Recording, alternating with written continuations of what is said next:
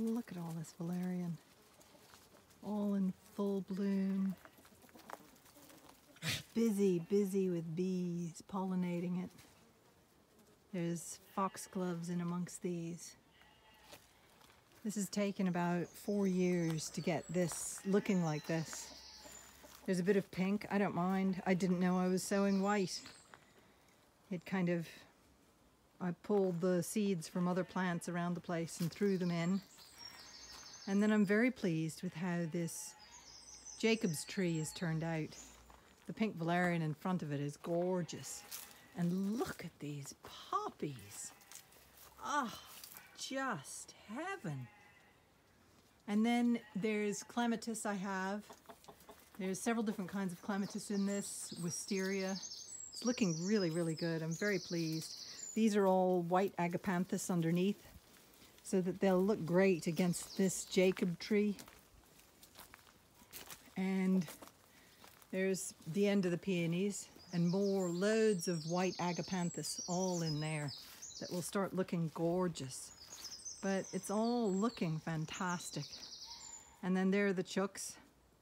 They have to be in a cage because of the foxes that are dumped. Foxes are trapped in cities. This is what several farmers and I think is they're trapped in cities and released in the countryside.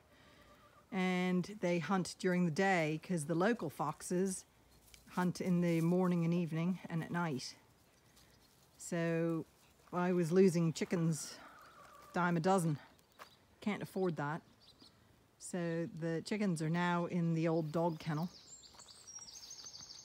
But what's interesting is the size of that Jacob tree.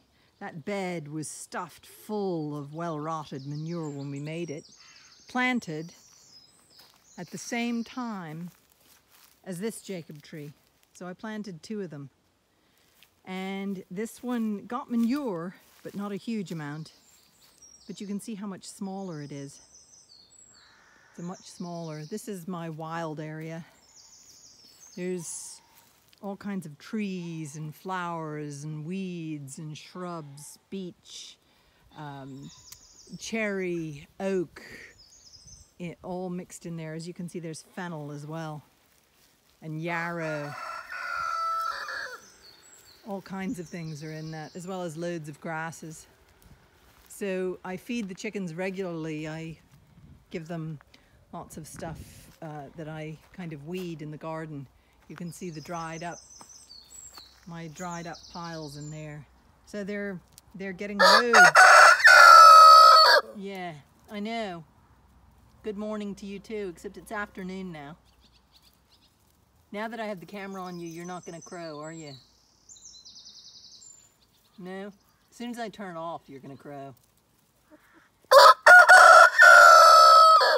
Well done. There we go. So, a hot sunny day. And I've got to go and get ready because I've got somebody coming to buy some lambs. But I'm really pleased with how this parking area is turning out. And the old dog kennel come hen run.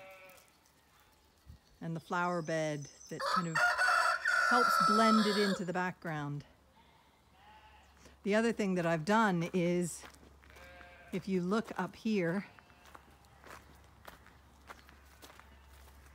I've put wire across the top. I want to do more wire across the top over there so that all these vines can grow and it becomes a really lovely sheltered place.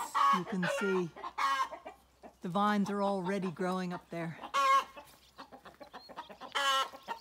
Somebody must have laid an egg. You've announced it to the world. So I better go and get it before a magpie or a crow does.